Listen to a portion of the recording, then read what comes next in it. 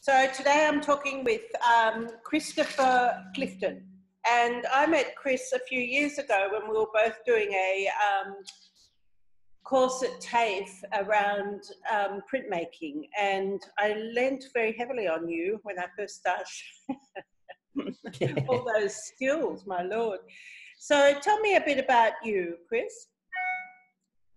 Well, I'm fairly, I've kind of spent a long time floating between kind of career directions and what I actually wanted to do. I started doing art probably, well, I was going to do a fine arts degree when I left high school, but then kind of just got in a bit of a rut, and I thought, I don't want to sort of do an arts degree and be like this for 3 or 4 years. So I just went into geography and kind of moved on into environmental management and worked in the conservation sector.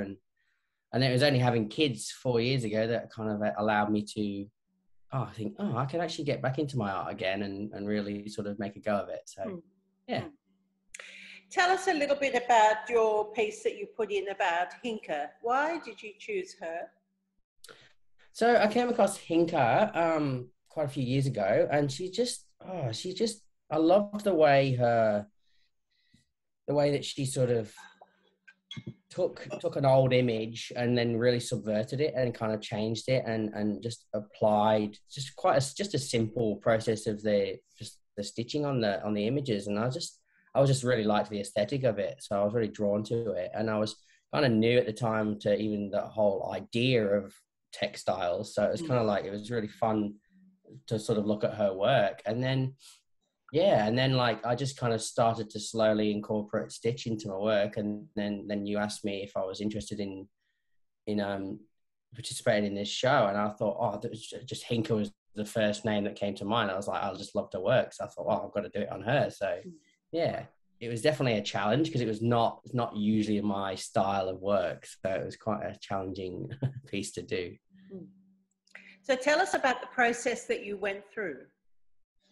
So I wanted to incorporate, at first I thought I was going to incorporate too much. I was kind of getting a bit complicated, and so I just stripped it back, and I was like, well, I'll do an etching because I'm a printmaker, so I thought I've got to have a form of etching in there. So the first thing I did was just found some images of her online, because obviously I can't meet her because she lives in the Netherlands, but I found the one that sort of probably worked with the composition I had in mind, and I started some drawings and turned them into a copper plate aquatint etching. So it was just a process of just a simple line drawing to start off with, and then I ended up doing the aquatint and doing the spit bite, which kind of gives you that lovely kind of like almost washy watercolor look. So I thought I'd got that down, and I was like, do I stitch onto the paper directly, but I thought I've been playing around with collage a lot lately. So I sort of found a really old postcard of the Dutch sort of fields of poppies and of tulips.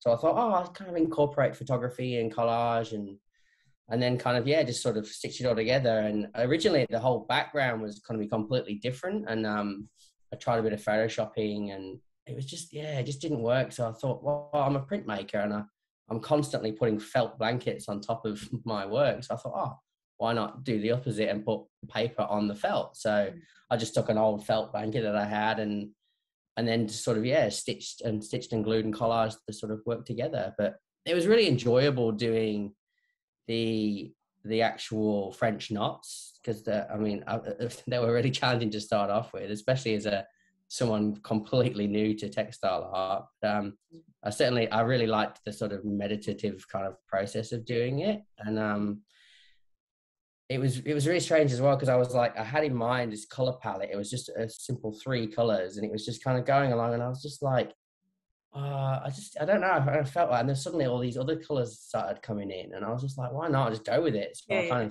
of increased the color palette, and it was just, it was really fun just kind of putting them all over the place, and I enjoyed it. And did you contact Hinke and show her the artwork that you've done? Yeah, I did. Yeah. So I asked her, first of all, a permission. I was like, is it okay if I do a portrait of you as a sort of really, really novice to textile art? And she was like, she was flattered to kind of be thought of in that way. So yeah, she was really happy. And Yeah, and so I sent her a picture of the work, and she seems to like it. So Wonderful. yeah.